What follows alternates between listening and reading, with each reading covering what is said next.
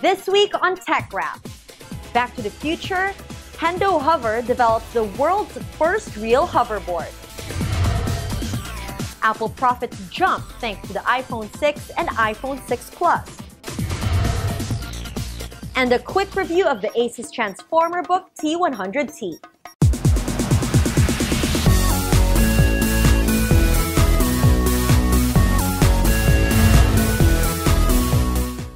Hi, I'm Natasha Gutierrez, and this is TechRap. If you've seen the movie Back to the Future, then you're going to be excited about Hendo Hover's breakthrough. The world's first real hoverboard has just been developed by Hendo, and although it floats just an inch off the ground, there is no doubt it is indeed floating. What only existed in Hollywood science fiction is now a working, hovering reality. Forbes.com reports the technology was developed by architect Greg Henderson. He was looking for a way to create buildings that can withstand earthquakes and eventually came up with a way to separate the building from the ground using electromagnetic fields. Henderson later realized the technology can be used in transportation, and that's how the Hendo Hoverboard was born. RT.com reports the hoverboard only operates on surfaces not attracted to magnets, is noisy, and can only stay aloft for roughly 7 minutes. The project is now on Kickstarter and aims to raise $250,000 by December 2014, and hopes to deliver a product by October 15, 2015, the same date when Back to the Future's Marty McFly and Dr. Emmett Brown traveled to the future. Having trouble on whom to follow on Twitter's video taking and sharing app Vine? Well, this latest update on its iOS app should help. Vine adds what it calls channels to its iOS app, making it easier for users to follow accounts based on the app's predetermined categories. For example, if you're into music, simply go to Explore and find the Music and Dance channel. There you'll find a collection of various artists and everything else related to music and dance. If you want to add it to your feed, simply click the plus button on the top right-hand side of the screen. Not even #Bengate could deter buyers from purchasing Apple's latest iPhones. The company reports its profit rose to $8.5 billion as revenues jumped to $42.1 billion in the fourth quarter. Apple's revenue was only $33.8 million in the same period in 2013. The company says it sold over 39 million in the quarter thanks to the September release of the iPhone 6 and the iPhone 6 Plus. The iPhone accounts for over $23 billion in revenue, over half of Apple's overall earnings for the quarter. Data from research firm GfK shows smartphones and phablet sales increased by 22% from September 2013 to August 2014. 6.73 million units were sold compared to 5.53 million units the same period a year ago. GfK Asia's account director says low-end models by new Chinese manufacturers make smartphones more affordable, making marketplace competition more intense. He adds budget smartphones are eating into the market share of major international brands like Apple.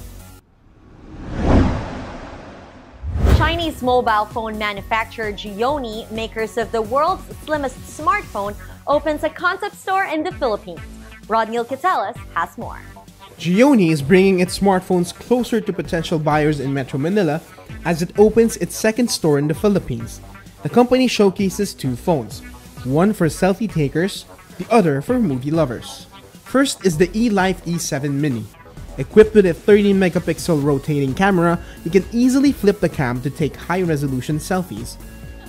Its 4.7-inch IGZO display also offers the LCD effect feature, letting users adjust the warmth and saturation of the screen to their liking. The E7 Mini retails for 13,999 pesos or around $312. The other phone is the G-Pad G5, a 5.5-inch phablet that features a digital theater sound system and Yamaha PA dual speakers for a truly cinematic experience. It's perfect for movie lovers who like to watch their favorite flicks on their handsets. The G-Pad G5 sells for 9,499 pesos or roughly $212. Watch out for the full review on next week's TechRap. ASUS has been relentless in its pursuit for the perfect hybrid device. The ASUS Transformer Book T100 gets a reboot and was launched in the Philippines back in August 2014. Aside from being available in 3 colors, the most significant update is its processor. The T100 is now powered by the Intel Z3775 with 2GB of RAM. It lets your device run multiple tasks without significantly slowing down. The tablet has a plastic build that's easy to smudge, but that makes it lighter, making the tablet easy to hold even with just one hand.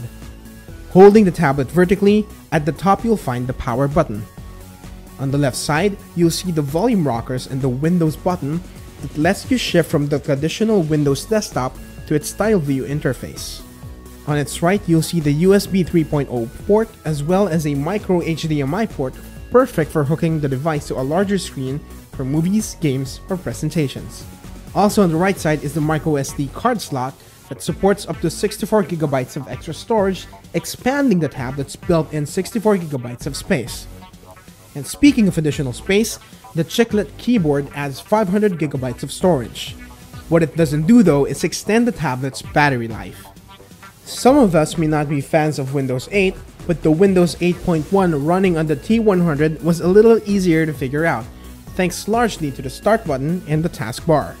One of the better features of Windows 8.1 is multi-window. The feature lets users run 2 apps at the same time and see both apps on the screen. You can even resize the windows of the open apps according to your preference. The T100 is also a decent media player. While the display and sound won't blow your mind, it does the job just fine. If you often find yourself out and about and need a gadget where you can be productive while on the go, the ASUS Transformer Book T100 could be the right gadget for you.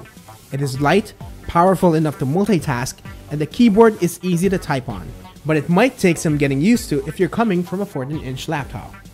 At 23,995 pesos or roughly around $535, the ASUS T100 offers productivity and portability at a reasonable price.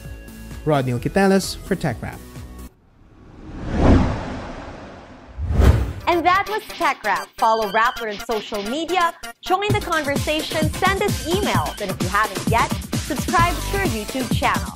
And we're still looking for the next TechRap anchor. If you think you have what it takes, join #TechRapSearch. Links and details are on your screen. And that's all for this week, folks. I'm Natasha Gutierrez. Thanks for dropping by.